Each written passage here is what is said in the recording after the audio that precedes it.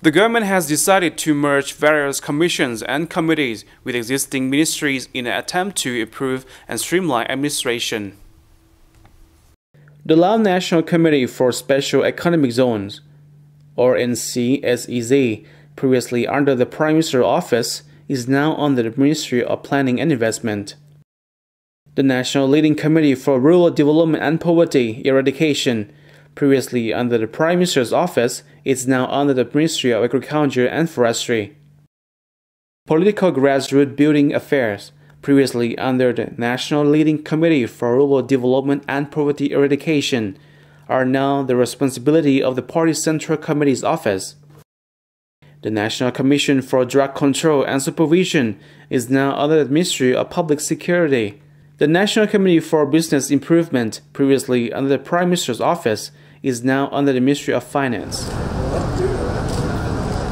An official ceremony to announce the restructuring was held on Wednesday, June 15, at the Prime Minister's office. The restructuring came after the new government took office, following the approval by the National Assembly in April that replaced the old cabinet, who completed its 5-year term.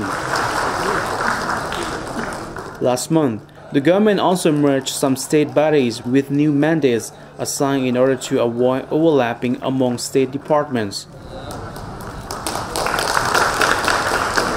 According to the new assignments, the Ministry of Agriculture and Forestry takes sole management for all kinds of forests. Previously, the Ministry of Natural Resources and Environment also shared their responsibilities. The Ministry of Energy and Mines takes sole management mandate for mining. Previously, the Ministry of Natural Resources and Environment also shared their responsibilities. Land management and land title insurance affairs remain under the management of the Ministry of Natural Resources and Environment, while land tax collection falls under the Ministry of Finance responsibility. Clearance of an exploded ordnance, or UXO, previously under the NLCRDPE, now falls under the mandate of the Ministry of Labor and Social Welfare.